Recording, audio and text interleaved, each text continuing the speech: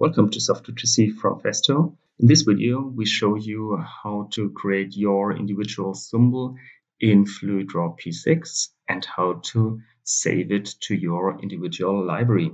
To make it easier to draw the symbol, I will activate the grid.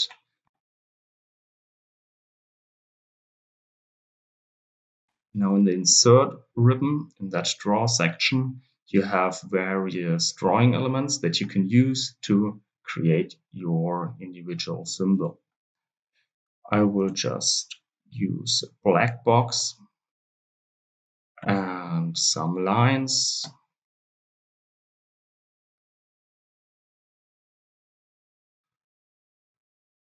And now I will add some connecting lines. To do that, it is very good if you stay on the grid. To make it easier to stay on the grid, I recommend to activate that snap to grid function here, and also snap to connector is always useful. So again, two small lines for my individual symbol. Once you're satisfied with that, select everything, pull a frame over it, do a right click, and now create a macro object out of it.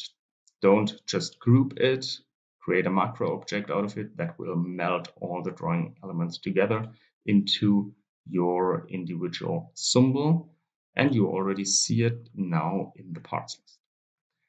Next thing is I want to add real connectors here, so click Define Connectors. In that case, I want to create pneumatic connectors. If you want to define more than one, use that Define Multiple Connectors option. And now you need to hit your target. So it's really recommended to stay on the grid. Once you're finished, press the Escape key. Now you could already use it. If you want to, you can double click the connectors, define an identification if you want to. And it's also recommended to define an identification for the complete symbol. So double click it and go to the identification. Here maybe use X or any letter you want. And I recommend to also use the normal user-defined designation conventions. In this case, it acts exactly like any other standard symbol from the library. So here we are, and our symbol is ready to use now, and it can be connected to your diagram like any regular symbol from the standard symbol library.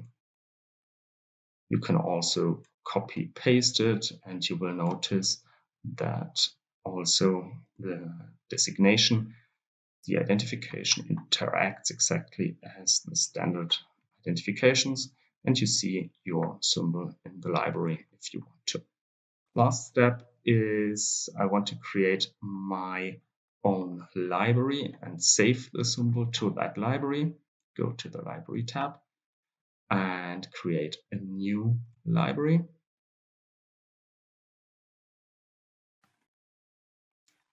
Save that, and now you will see you have another tab up here, the standard symbols and your individual library.